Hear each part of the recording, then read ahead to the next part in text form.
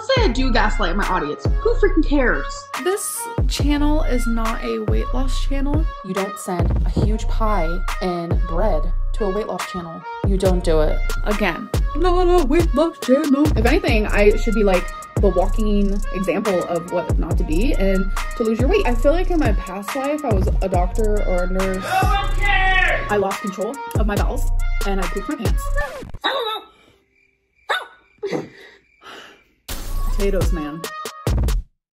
So if you guys remember, January 1st, I weighed in at 515.8. February 1st, I weighed in at 508.8, which means in January, I lost 7 pounds, which at the time I was like, I don't know if that's good enough, but looking back, I'm very proud of that. So today, actually, before we get to it, I do have one question. People thinking that I have weighed over 600 pounds at one point, especially like 2019, because your girl looked, she looked like she weighed over 600 pounds. Let's be real. Not only did I look it, but my lifestyle was very much that, very much 600-pound life-esque. If you're new here, Amber's highest recorded weight was 572.4 pounds, so essentially she was 600 pounds. I emphasize the word recorded because once Amber reached that weight, she gave up on weighing in for her videos and claimed she even stopped weighing in at all, even for herself. Therefore, if you ask Amber what her highest weight was, she will always say my highest ever recorded weight was 572.4 pounds. Obviously at the time it wasn't even something I was even able to admit to myself because my normal was that life at the time. So I was just like delulu in my brain, but it's just like looking back now, I'm just like, wow. So I get it, you guys. I 100% understand why people think that at one point I was over 600 pounds. But I can safely say, like, when it comes to me stepping on the scale, I physically have never seen anything higher than 572.4. Boop, yep, it's always that same response. She's, quote, never seen the scale say she was 600 pounds, but we're just arguing semantics at this point, because like she just said, her lifestyle was that of a 600-pound person. In 2019, Amber was constantly at urgent care or in emergency rooms due to complications with her health, such as multiple cases of cellulitis, infections, back pain, leg pain. She has also admitted that she was bedbound all of 2019 and couldn't bathe without the help of back, slept sitting straight up, and even needed Beck's help in the bathroom. Come here. Come here. Yeah. Such a lie. Oh my god. That is not. A large portion of 2019, if not the whole 2019, where I literally couldn't shower, I bathed in bed. I'm sharing this because I'm proud of how far I've come. It wouldn't even be frequently. Like Becky would get a container and she would put hot water and soap in it for me, and I would tell her to leave the room, and I would do what I could. So if I ever was 600 pounds or more, I never knew. I never saw that for myself. I think at this point, it doesn't even matter anymore. I think what matters is now. I feel like I'm making really good progress in my opinion. So whether I was 600 pounds at one point or not, it's very obvious how much I have changed since then.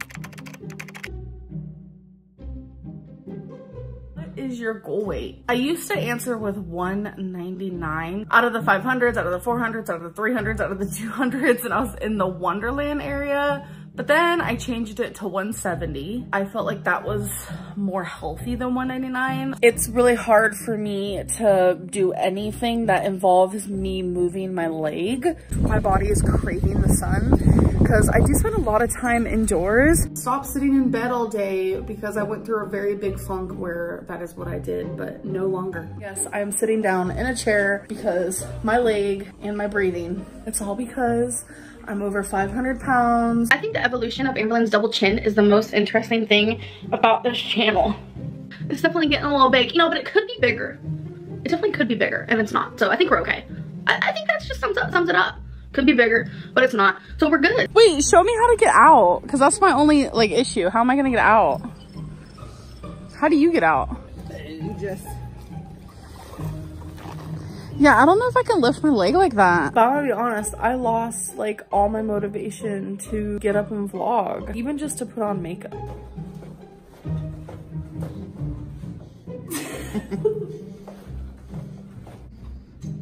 Going down. There is a way to lose weight eating fast food. Do you want to? Do I want to? No. No. Hello. It's ready. 572.4 pounds. 572.4. Oh! Ah!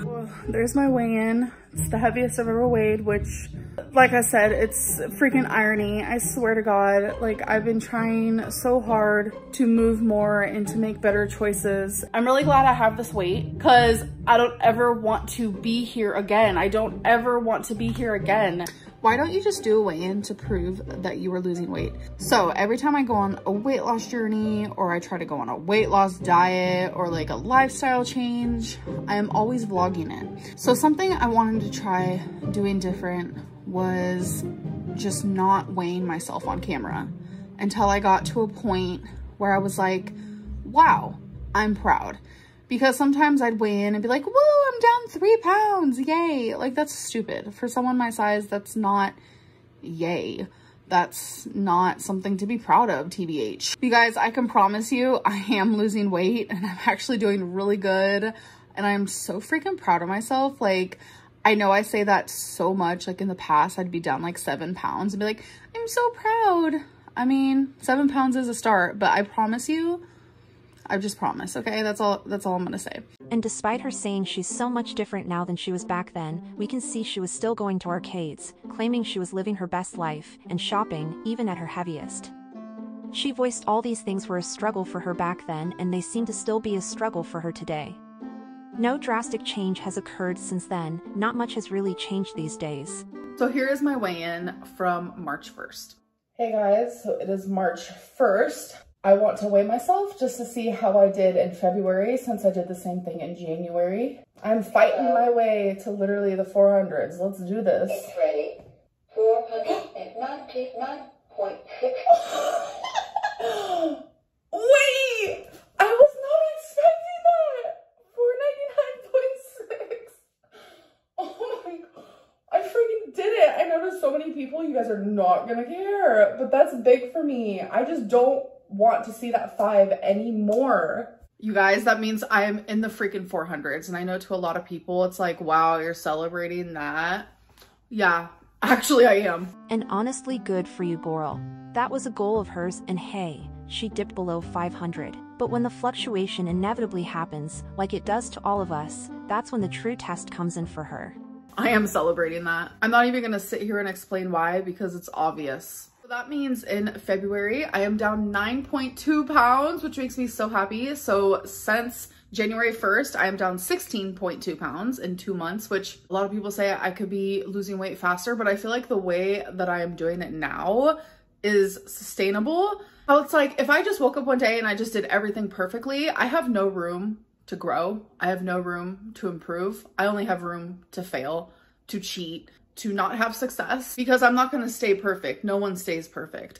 So with the way that I'm doing things now, I have room to grow, room to improve. As long as I do 0.5% better than the day before, I'm happy with that. I will always leave room for mistakes and slip-ups because that's normal. That's part of being a human. And so far this year, I am succeeding and I feel happy about that. I feel happy with my progress and the changes that I have made so far. But you guys know